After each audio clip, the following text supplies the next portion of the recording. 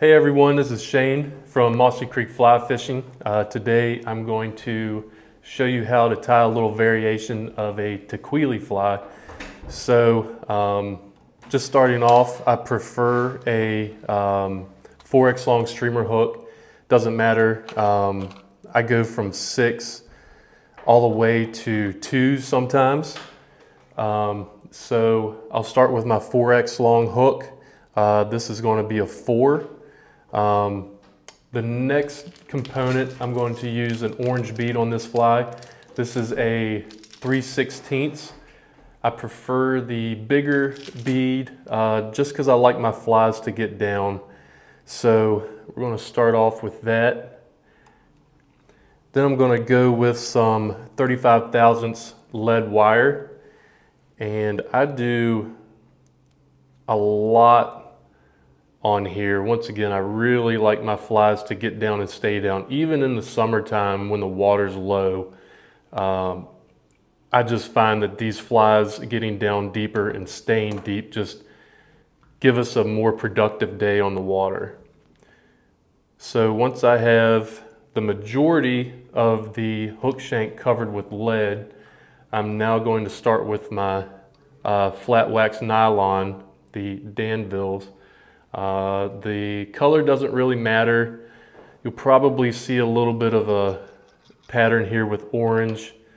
There are times of the year that I feel like orange really accelerates. It's almost like a hot spot on like your Euro nymph flies. So that's my thought process. I have a little confidence in it, so that's what I go with. So next, we'll start off with some marabou. Sometimes you'll see me throw the variegated, sometimes solid. You can throw these flies in any color under the sun. Brown is a favorite of mine. I've gone olive. It's the flavor of the day when you get out on the river. So going to give a few wraps in here. Bring those wraps just about even with the barb on the hook. And then I'm going to make sure that I have my marabou tied right behind the lead wraps. So part of that is to have a nice smooth transition right here. So now that I got that tied in, I'm going to put a thread base on my lead wraps. And when I get to tying in this Estaz, kind of like a golden retriever, I don't mind the orange coming through the wraps. So now I'm going to take my Estaz. You can go flat brown, you can go metallic, you can do any combination. So here I'm going to go ahead and tie in my Estaz, and it is directional, so try to really get those fibers going down, and it's almost like you'll be palmering it, give you kind of like a palmered finish. So nice even base. What I'm going to do when I come in here, make sure I'm nice and even for the most part. So now I have round rubber legs. You can use any color, you can do variegated, you can do solid. One advantage of these round rubber legs is they're stuck together.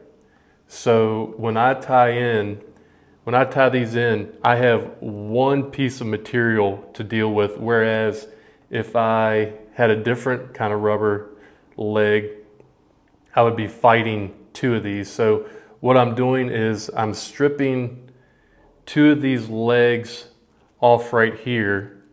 So there's 2 right there, and that's giving me 1 to tie in, but once I'm done, I'm going to come in and split the legs so it gives you more buggy look and just that good movement. So once again, I have 1 strand, but there's 2 legs in here, and I'm going to start just in front of the hook point. I like to double it up, bring it up top, tie in, and what I do here is I really like to have these legs on top.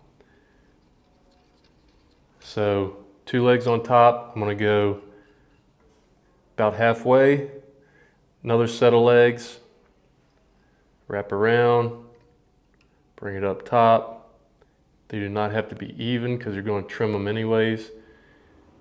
Make sure they're nice and happy right there. Lash them in and then go up again. Another set of legs on top of the hook shank. Double it up, tie it in. So now we've got 3 sections. So holding these legs out of the way, I'm just going to kind of do staggered wraps. I'm not going to stack them on top of each other because I don't really want a super dense body. So now, just taking that S-stas forward.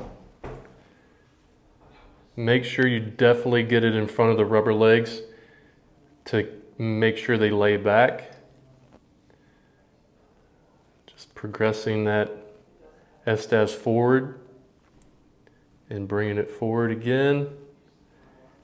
And then right here, I'm going to stop the fly. So here I'm just going to tie it off. Give it a couple good wraps, nice and solid. Going to trim my extra here. Kind of pull all the material back, just get a nice clean finish. Throw in a couple hand whip finishes. Cinch it down. Really pull it down in there. Snap off. Trim a little bit of the